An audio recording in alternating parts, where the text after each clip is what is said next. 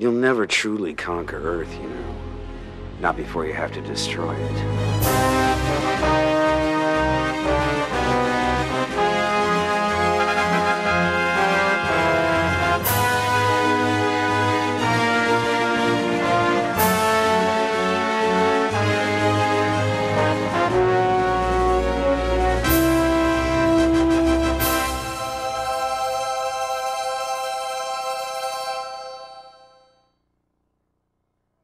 And 7 grips, just to set one eye level in Virgil Harper's sets.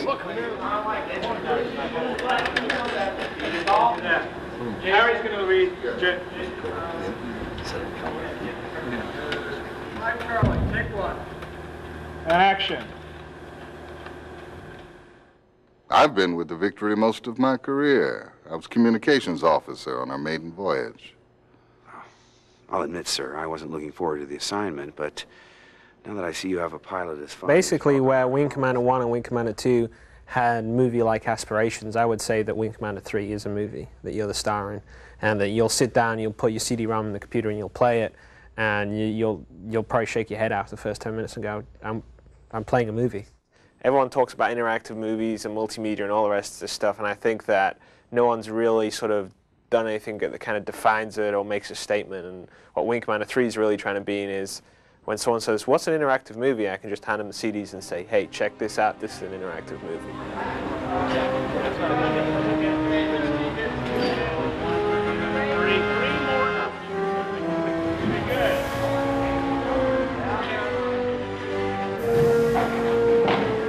Meeting with Chris Roberts was very positive for me because he is Wing Commander. He created the game, he's going to be directing, and the way he explained it to me fascinated me even more. It's exciting feeling like you're on the ground level of something that is new, and to me it suggests so many different possibilities. So impressed with the people that are performing in this, from Malcolm McDowell to John RHYS-DAVIES, and Tom Wilson, certainly one of the most instinctively funny actors I've ever worked with. I mean, nothing that comes out of his mouth is not hysterically funny. So my acting challenge there is to keep a straight face while I'm doing a scene with him. Well, one way or another, we'll find out what Flash is made of.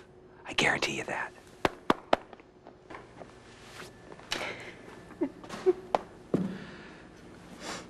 Isn't that the guy from Star Wars? 30 Apple, take one. How long was he behind me? For a long time. Thanks for telling me. Oh, you're welcome. Guess what I'm wearing under this? I don't even want to know. Come on, guess. No.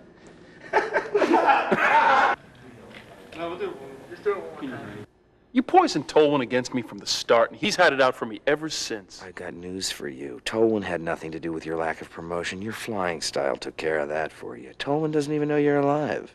Oh, that's what you think. Everybody knows about the maniac. Everybody. How many people here know about the maniac, huh? Oh, it's a mirror. How many people here know about the maniac, huh? Anybody at all? Don't jump up all at once or anything, everybody. How many people here know about the maniac? I do. Tom, yes, you're ruining my movie, man. There I was at the counter at Schwab's drugstore in Hollywood, much like Lana Turner was years gone by. And Chris Roberts comes up and says, hey, how about being in an interactive CD-ROM, computer sort of entertainment-styled game film experience? My first reaction, of course, was to say, what? But no, then I agreed to do it. It's a lot of fun, actually. It's a very interesting thing for me, who's done, a lot of feature films and a lot of different kinds of entertainment, to actually come in to the world of this interactive computer stuff. Very interesting. I've done a lot of green screen work, so I'm sort of used to it. I think it's really interesting to watch, actually. Through the monitor, you can see what the ship looks like, and then It's just pretending. Now you're climbing ladders that lead to nowhere, and yet if you look down on the monitor, you've got your ship right there. It's the very essence of what actors do. We pretend.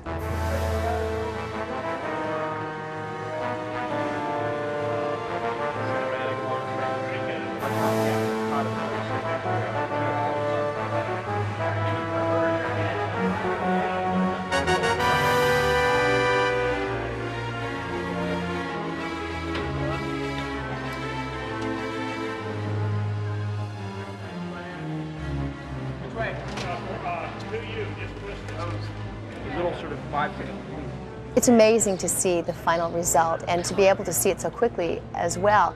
You know, I'm imagining myself out there with just a green screen, and then I go in and look at the footage, and everything is there, and it's just unbelievable. I was very attracted to the character. I loved Rachel. She's spunky, she's feisty, she's a mechanic. I wasn't quite sure what to expect, and it's been a pleasant surprise. I think any reservations I had were about shooting a scene with several different endings, and depending on how you play the game, who dies, how I feel about all of these different people at different times it was a little frightening, a little challenging. I think that it's challenging as far as the way scenes are shot. Normally on a shoot, you have a couple of actors, and the scenes are done back and forth. You work on one scene. Banker, take one. This is shot primarily from one angle, and all of the different scenes consecutively, and then you turn around and shoot the other way. So at times, I've been a little confused as to which scene I'm shooting. Are we going to expand upon that moment? Are we going to kick in the afterburners here? Oh, I must be out of my mind. I grew up with nothing but violets. Deep down, you're all creeps.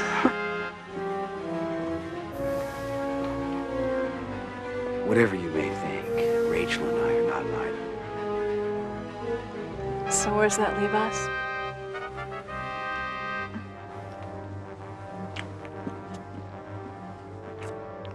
Pilots, you'd rather crash and burn than make a commitment. I can't take the risk of getting involved with someone who might be on my wing. There's too much at stake.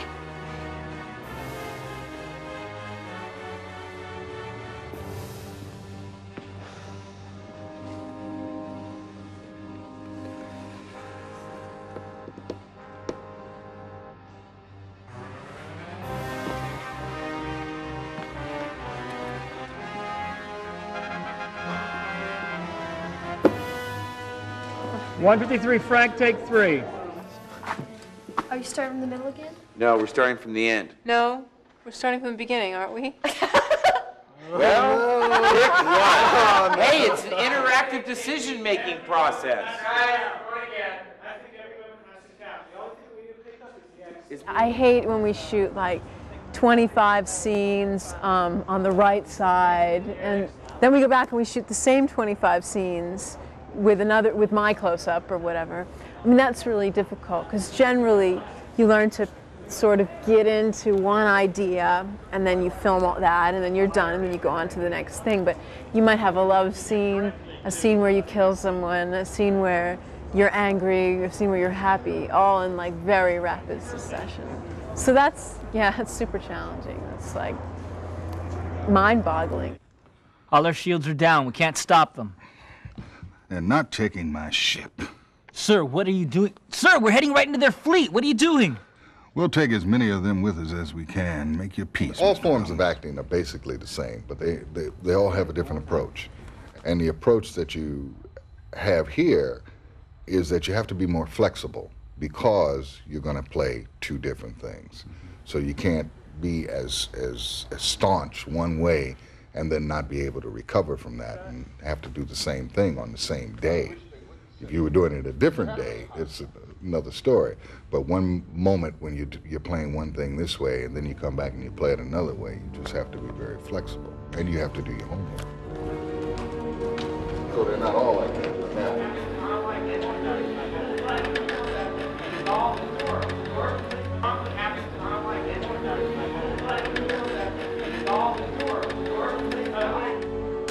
Tectonic plates keep shuffling themselves like a thing. Basically, the truth of acting is in the listening.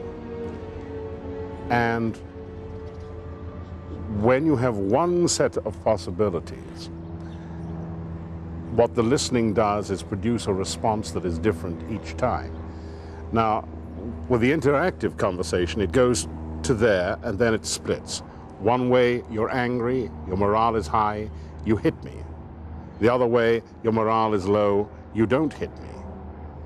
And then it comes back again and continues. And because of the way, at the moment, people are shooting these things, they don't follow the different arcs all the way through in a different way. So what you as an actor have to do then is find a way of doing the end piece that works with that possibility and that possibility identically, which is interesting. You and I, Ape, have unfinished business. Now, I give you the chance. If you are a true warrior, you will take the challenge. You will see on your radar, I have sent my wingman off. The ancient test of courage is ours. The only limitations on it at present are the perennial limitations that we have in life, the limits of our own imaginations. One of the things that Chris has done for me is to open up a set of different possibilities.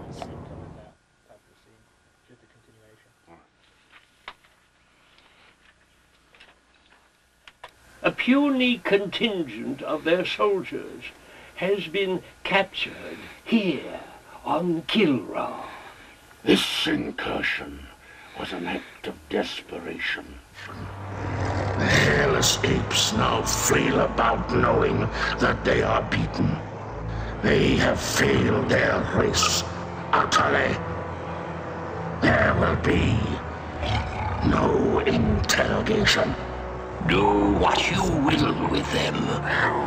It's basically when we were going to do the Karathi, obviously they're huge, fierce, cat-like alien creatures, and so it's not going to be very easy to portray simply. So we went out to a big Hollywood special effects house who had a lot of experience doing this, and asked them to build us the Karathi with fully animatronic heads, which they have like all these remote control servos that control the mouth and the eyes, and then we had a computer system called Show Control that remembered the puppeteer programs in all the mouth movements and fine-tunes it, and then it remembers it all, and then it can just play it back on cue every single take.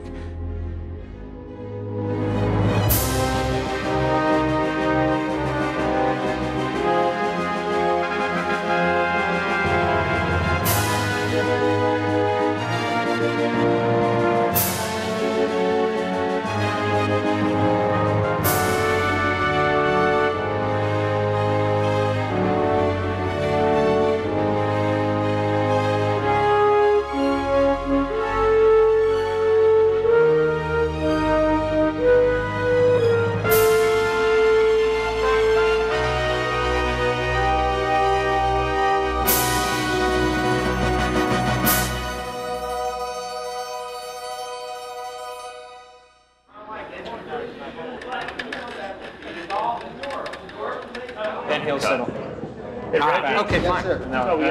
So I'll do it off screen. I was intrigued indeed by the whole idea of doing this computer game, and I have a feeling that this is the way the movie business is going to go in the future. This may save the movie business, per se. I mean, they probably won't do it all blue screen or green screen. They'll mix it, with real sets, and then the more expensive sets that they can't possibly afford to do will be done in this way with computers. You just have your own little imagination going, that you're in the middle of this incredible starship, and out the window is another galaxy. So it's fun to do. It's fun. I'm doing Star Trek at the moment, and the movie of it, and actually they've built the sets. What we see here on computer, they've built, and they're up to $35 million. When I direct a project, You know, I come up with the original concept and design, then I work with a lot of other bright, talented, creative people to sort of fulfill that sort of vision that I have for the project. And you know, so I'll work with programmers and artists and musicians, and so we'll sort of break the project down into its parts, and I'll say, look, here you're going to you know, go off and write the artificial intelligence for the bad guys. Here's my idea of what it should be like. And then usually the programmer will come back and say, here's the artificial intelligence, and you know, if things work out well, he's gone and done something that's, you know, 5 times better than I thought it was going to be, and 5 times better than I was expected it to be. And I go, whoa, that's really great. The combination of the graphics in the spaceflight and the graphics with the silicon graphics that we did with the interiors of the ship and with the live action and everything else will actually give you a really complete experience. There's no place in the game really where you feel like you're not actually there, like you're not actually on board the Victory and actually flying these missions.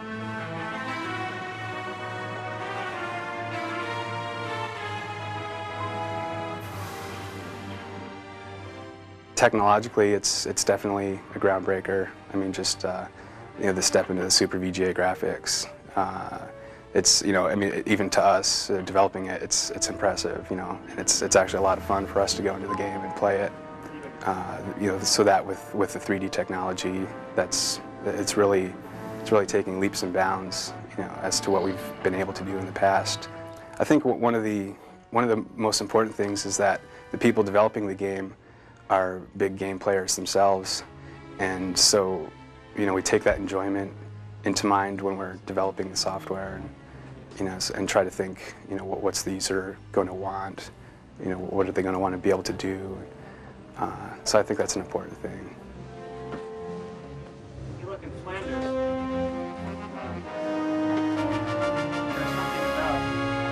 Something about when 2 drones are flying at this point. The main project we're working on is AI. I've done all the artificial intelligence for all space objects, basically. The turrets, rear turrets, all fighter ships. Just making sure we get a good balance between strong AI and playability. I mean, my initial reaction was to try and do really good AI where you just couldn't hit it, and it quickly turned out that that wasn't much fun. It was difficult to try and get accurate AI and not look like it was computer-controlled AI. We tried very much to get some sort of personality in there. Right now, there's about 8 different personalities that we based AI on. We try to make it feel like you're playing against people, and more so than actually computer-controlled AI.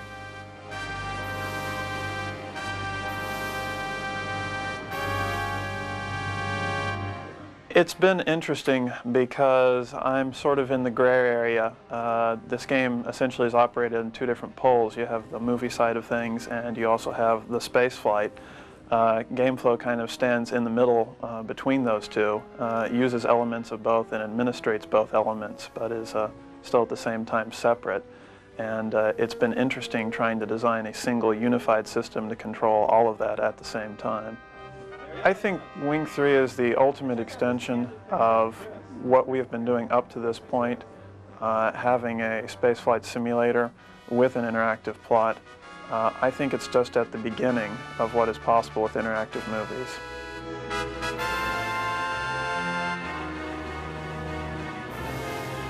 It was a lot more grueling, I guess. In retrospect, you know, I feel like we've accomplished an amazing amount. I mean, this one game has more artwork in it probably than all the other Wing Commanders and Special Operations Disc and all that stuff all, you know, combined. You run into logistical difficulties when you're like working with a real model, in that you have to, you know, move cameras around and, you know, blow smoke out, and you only get, you know, 1 take, and if you screw up the 1 take, then you've got to do it again, and it costs an enormous amount of money. In our case, what we do is we, rather than going and constructing physical models, we go into the computer environment, which is, you know, it's a simulated 3D environment. You actually build a model, but you build it on the computer. So you actually have this full 3-dimensional object, you know, with paint and lighting on it and everything, but it only exists, you know, in the computer's memory. And then where it becomes a benefit to you is that once you have that thing built in the memory, you can do pretty much anything you want to with it.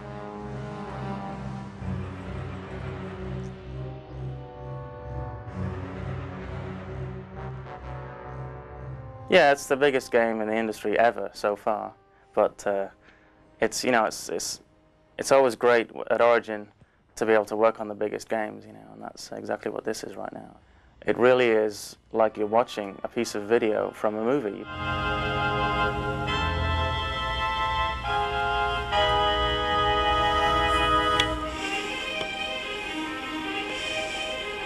my whole theory behind film scoring, and this really is more like film scoring, I think, than writing for a game per se, even though it is called a game. My whole philosophy behind that is the music shouldn't interfere with what's going on.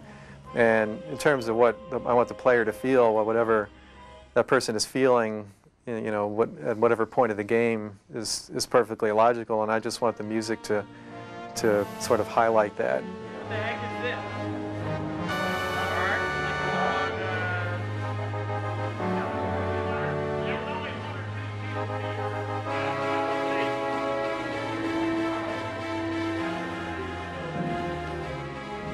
I know everyone out there wants to do this. I'm not sure whether they know how to do it right, just like we probably don't know how to do movies right. So I think the best answer is they want to do it, and if we want to do their stuff, it's kind of we meet in the middle.